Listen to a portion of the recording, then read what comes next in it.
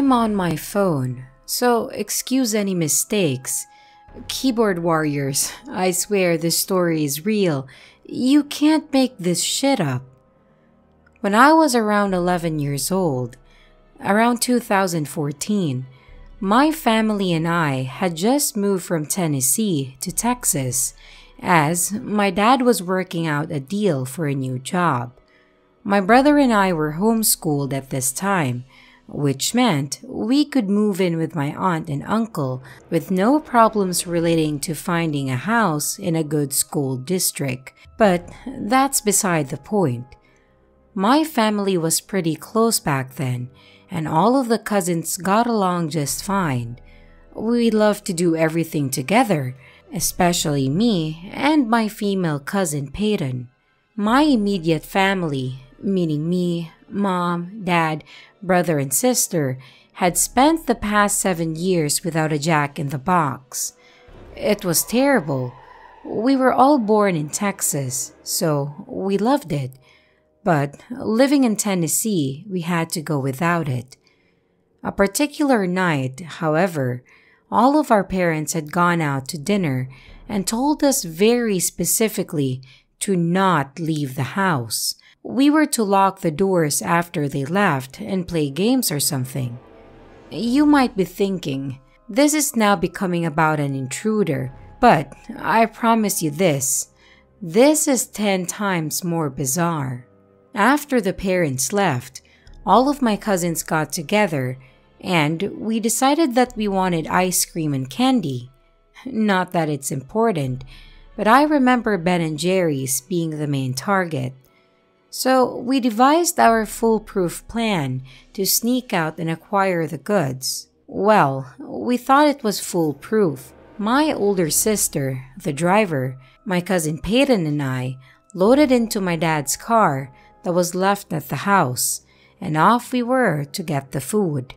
We should not have even left.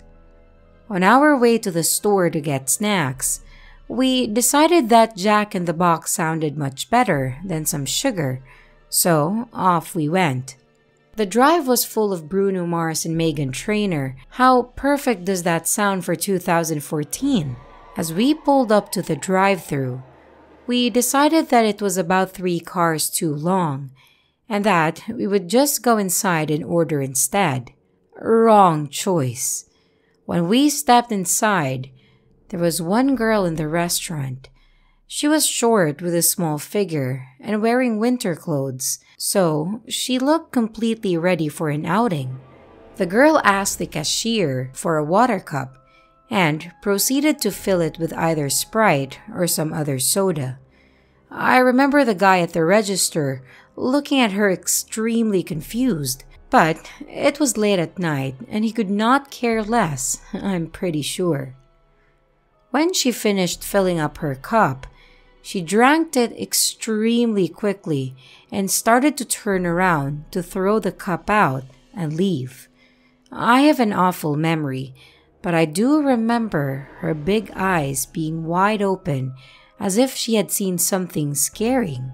At this point, we had been standing at the entrance doors for the entire interaction just watching. For whatever reason, we were just being very nosy. But as she was walking out, I looked down and noticed that she was gripping a large butcher's knife. You guys, this thing was huge. Immediately my heart dropped and I heard my cousin go, "Oh my God, no way, no way, no way," or something like that. So the knife-wielding girl leaves the restaurant and we go on to order our food, talking about it to the guy at the register and kind of laughing it off, but also still very curious and confused. As we leave our food, we see the girl crossing the street to the CVS. Now, it was kinda late, but there were still a good number of cars driving on this road at that time. She did not look either way.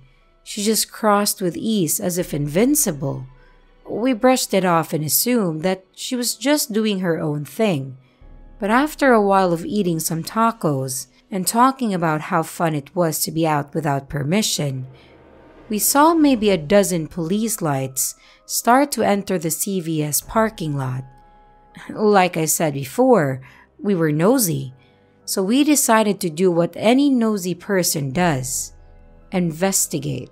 We drove over to the CVS, and we were stopped in the parking lot by an officer to be asked a couple of questions. My memory gets a bit hazy here, but I remember it was a problem because my cousin and I were both minors at that time, or something about being minors and involving ourselves with the police was a problem.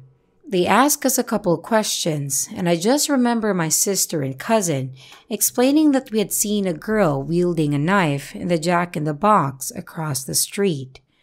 So with that, they let us go, and we hurried back home. A little bit later that night, when everyone, parents included, was winding down for bed, our mothers called the three of us into one of the rooms in the house to talk about something. I don't think any of us realized that they knew what we did. They sat us down and calmly asked us what we did tonight, and I think we lied, but I don't quite remember. Either way, it was useless, because they knew everything, even when we did not know. Our moms told us that someone on Facebook had posted about 3 heroic girls that knew information about the girl in the situation that I'm about to explain to you. Heroic? Hardly. All we did was answer a few questions. Nosy? That's more like it. They told us that the girl had entered the CVS and grabbed a woman by the hair, and proceeded to hold the knife to her throat for several minutes before the police could show up. Apparently, people had tried to get her off, but it was useless. After all, she had the weapon. The girl was also apparently screaming and just being very violent. But as that was so many years ago, I can't remember much detail. I know that's not an end-of-the-world nail-biter story, but how bizarre is that? To this day, I think about how easily it could have been one of us with a knife to the throat in a Fort Worth Jack-in-the-Box, or how easily someone could have been killed. But also, if it wasn't for the girl, we would have gotten through the night with our foolproof plan. So hey, Jack-in-the-Box knife girl, let's not meet again. Also, we never got candy or ice cream, only PTSD. My cousin and I laugh about this all the time and refer to it as our witness protection program moment.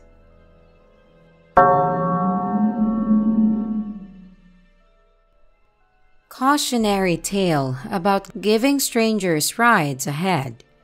About 10 years ago, I was on my way to work and made my usual stop at the Speedway to grab a Red Bull. I made this stop about every day, so it was a routine for me. But on this day, however, I was already about 15 minutes late for work, but whipped into the gas station anyway. As I got out, there was a clearly strung-out girl pacing by the entrance with a baby stroller. I assumed this lady was going to approach me when I got out of the car to ask me for money to buy food. You know, Midwest is filled with dopeheads. So I braced myself for the awkward encounter and headed in. What happened instead is that the lady bolted in front of me with her flip phone and stroller in hand and started begging me for a ride up the road. I declined initially, but she would not fuck off. I get past her and buy my Red Bull and head to the car.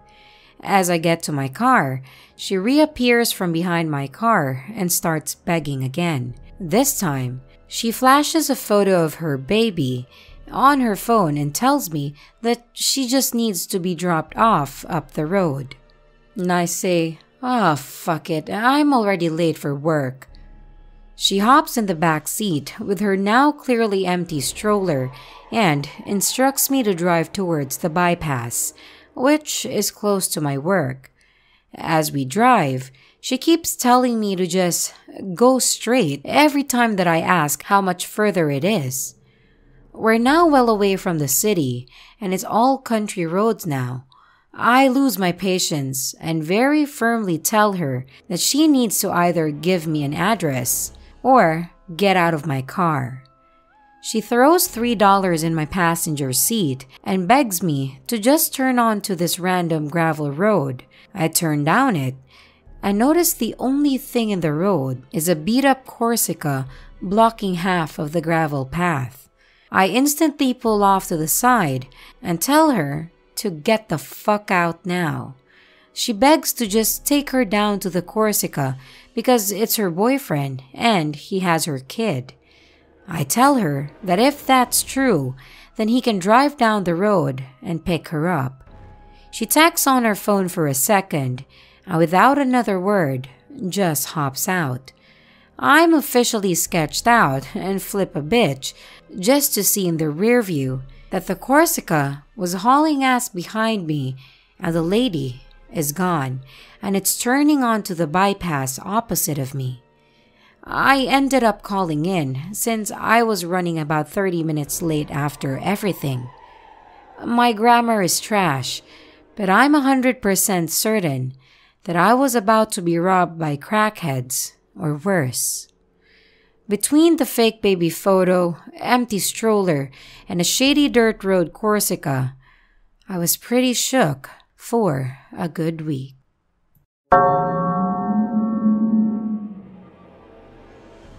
Obligatory. This happened a few years ago when I was a child. My family and I are dirt poor, and not only that, I have horrible social anxiety, especially at the time of this incident. So, because we were so poor, my mother couldn't afford a babysitter, and we had moved away from our family after an abusive past. We live in the middle of nowhere in Pennsylvania, so Mom never really worried about crimes or possible criminals. Because of this, she would leave me in the car as she and my siblings went shopping. I had social anxiety, as I said, so I was fine with it and definitely preferred staying in the car. I had a phone, doors locked, yada yada. No need to be worried, we would think. Of course, that was wrong in this instance. I was chilling in the front seat, playing some music on my phone and all of that. I never really paid too much attention to the cars driving by, mostly paid attention to the people that walked just a bit close and would make me nervous. That was until this old, dark red or purplish, beaten to hell car pulled in front of me. I spared a glance on instinct, and there were two people in the car. A skinny yet tall man with a stained white shirt and a bigger yet again tall woman. Nothing really out of the ordinary, so no red flags were raised. I just expected them to go on throughout their day and all. I stopped paying attention and went back to my phone. A few minutes later, that I had gotten bored from scrolling through social media, I set down my phone and looked up, thinking that I was just going to be staring off into space or something. Nope. What I saw had my heart racing immediately. The two people in the car had in fact not going about their day. There they were, sitting just as they were, except for one thing. They were staring and smiling at me. Not the type of, "Oh, hey, you saw me, so now I feel I have to give a polite smile." No, It was a smile that showed off their yellow rotting teeth and sent chills down to my spine.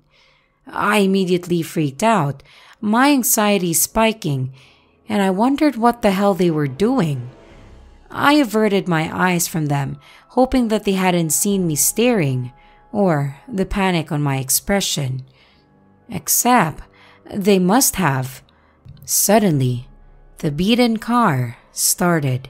After sitting there doing nothing for what must have been 5 minutes, they started the car.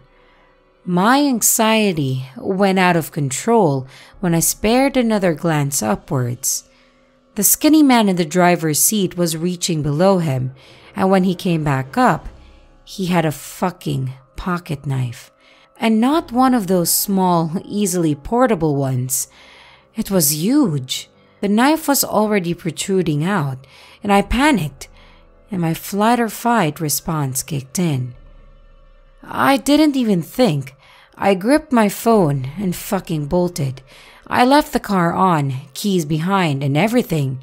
I just left. The thing was, the minute I was beginning to make a run for it, their door opened, and it made a long and ear-splitting screech, which was how I knew someone was getting out of the car the minute that I started getting out of mine. I didn't spare a glance. I just ran and ran until I made it to my mom in the supermarket and told her what happened. She freaked out, and because I had left the keys in the car, they decided to go outside to get them. All of me and my siblings came with me. But when we got to the car, the people were gone. No car, nothing. And nothing was stolen either. I had left the car unlocked and running, and nothing seemed to be touched. It was a perfect opportunity to steal or rummage through the car. I still don't know what really was going to happen. The parking lot wasn't packed, but it sure was hell wasn't empty either. How were they planning on using that knife?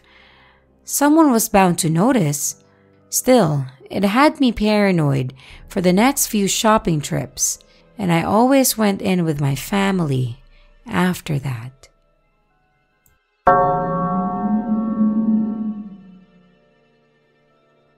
When I was a young teen, me and my best friend, let's call her Amy, were babysitting my 5-year-old cousin. Here's some context. We live in the country on a state route, so there are no sidewalks, and the road is pretty steady with cars a lot of the time. So there is a convenience store and pizza place about a half-mile down the road, and is the only store for about 15 miles. We decided to walk to the store along the road to get some snacks and pizza. Now, I have walked to the store 100 times. We know everyone who lives around us, and they don't mind if we walk in their yard. Some people even have trails through their yard to make it easier for the kids to walk to each other's houses. So, me and Amy put my little cousin in a wagon and started to walk to the store. The walk there was fine, and on the way home it started to get dark, but it does not take long to walk home. About halfway home, an old beaten-down car pulled over the opposite side of the road that we were on. A clearly drunk man in his 40s with green hair rolled down the window and asked if we knew where the hospital was. I told him how to get there and assumed that he would leave. He didn't. He got out of the car and said that I was lying. He sprinted towards us at full speed. I told Amy to run, but he was on us so fast that we had no time to respond. He grabbed the wagon handle out of Amy's hand and yanked it hard. My cousin went flying back. He then tried to run back to his car with the wagon, with my cousin still in it crying. This all happened in a matter of 2 minutes. I threw myself on top of my cousin and the wagon because I didn't know what else to do. At that point, We were all screaming, and the man that lived at the house that we were in front of came outside with a gun. The green-haired man ran back to his car and took off. We called the police, but nothing ever came of it. I don't know what his intentions were, but I'm sure that they were not good. So, creepy green-haired man, let's not meet again.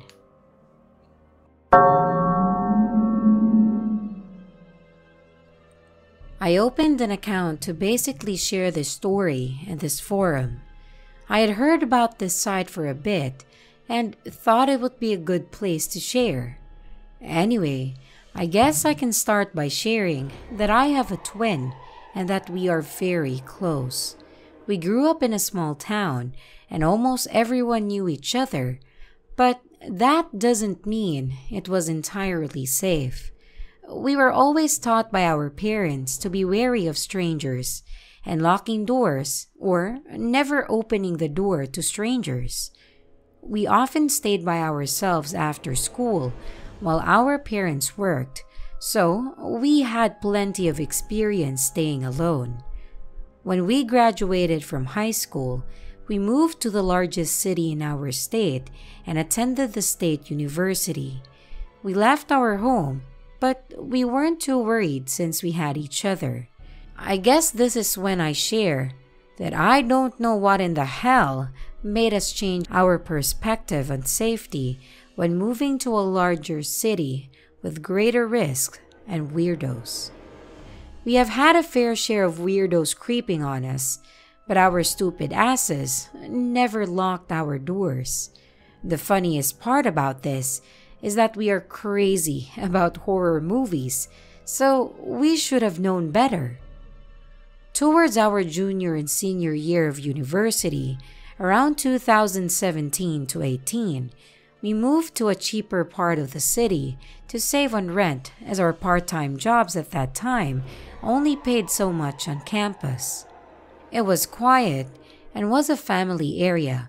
We had a tall wooden fenced yard, so nobody could see in. The place was old, but it was cute and had some character to it. But most importantly, it was cheap and was close to a bus stop. It was an old fourplex, and after a year of living there, our security door broke because of the rotting wood, and our landlord never got around fixing it despite our request. The front and only door to the apartment was a door with a wooden door with glass. Looked like a chocolate bar, and the glass was where those squares are on the bar. I'm sorry, I know that was an awful explanation. Anyway, I often walked home from late night studying at school around 3 a.m. by myself. I was very careless, and so was my sister. I suppose we never locked our doors because my sister was so forgetful that she would never had her home keys with her. And I did not want to worry about her staying outside for hours until I was out of school or work. We never thought anything could happen to us. That was only in the movies, right? Which why I will say that it was divine intervention or just crazy luck that for that night, for no real reason, the door of our apartment was locked. It was a Saturday night, and I can't remember too well what happened before the whole ordeal, but I think my sister and I went home after a brief night at a bar, having a beer and walking home together. My sister and I never did have many friends or acquaintances, let alone told the one or two friends we did have where we lived. Partly because we did not have a new or nice place to have anyone over without apologizing. So, when we heard our broken and old wooden gate door open, right next to our bedroom window around 4 a.m., we immediately woke up, not alarmed, but confused. Shortly after, we heard a knock on the door, persistent too. Well, my stupid ass sister walks with her eyes wide open straight to the door and puts her hand on the lock and door as she is about to unlock it. I'm right behind her and I'm already seeing red flags. There's a guy in a black hoodie covering his face and hiding his face away from the neighbor's porch light so that we could not see him. It was all happening too fast and we had just woken up, so we were thinking it was a rare friend of ours. I just blurted to her to stop. I went to grab my phone in a heartbeat, and it was a small apartment too, so it wasn't too far. I can hear my sister asking the creepy fuck who he was, and he said in a calm voice, "Just open up." I saw that he was fiddling with his phone, but I was hiding behind the hallway wall next to the tiny living room area. "No!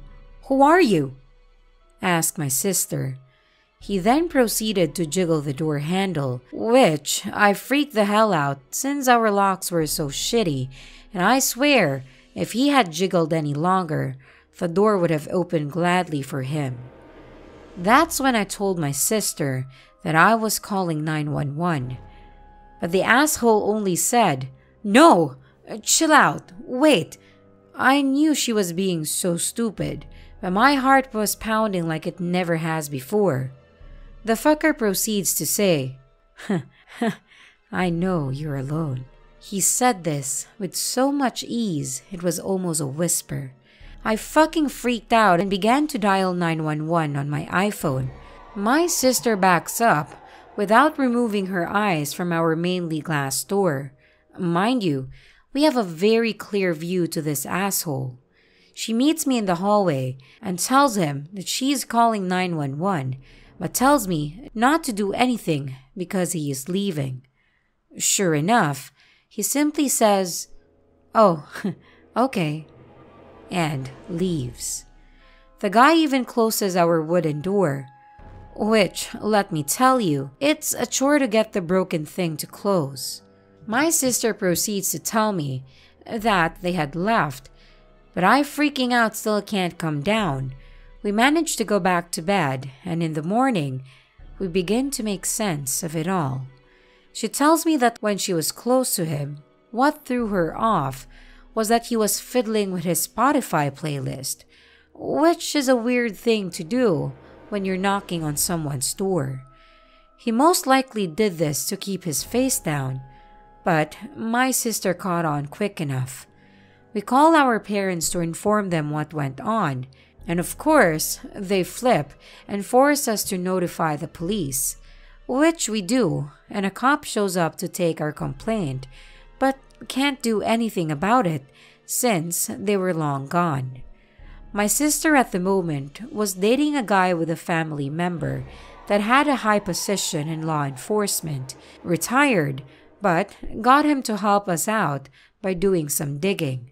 A while passes and her boyfriend shares this terrifying information with us.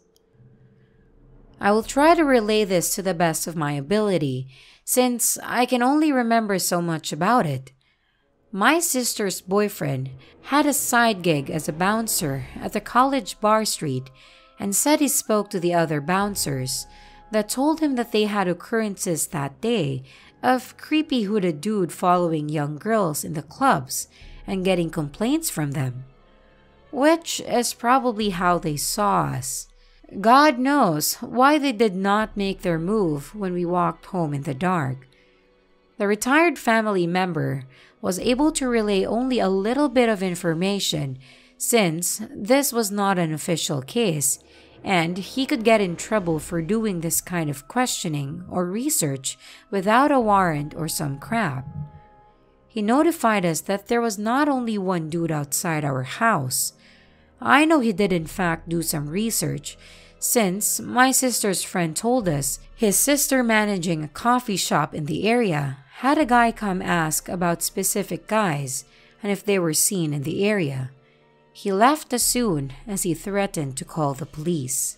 Street cameras indicated that there were two guys aside from the one jiggling our door handle, waiting right outside the gate next to our bedroom window, most likely to jump out as soon as we opened the door.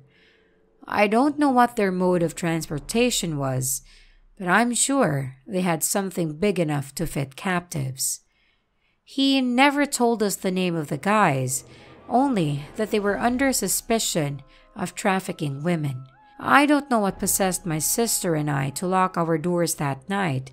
Had it been opened, the guy could have opened it and taken us. Needless to say, we are not very paranoid about locking up at night. I'm grateful things turned out the way they did instead of the alternative. So please, be careful about locking doors or walking alone at night. This shit really does happen and is very real. So, to the creepy black hooded assholes outside of my old rundown apartment getting ready to kidnap me and my sister to God knows what, let's sure as hell never ever meet again.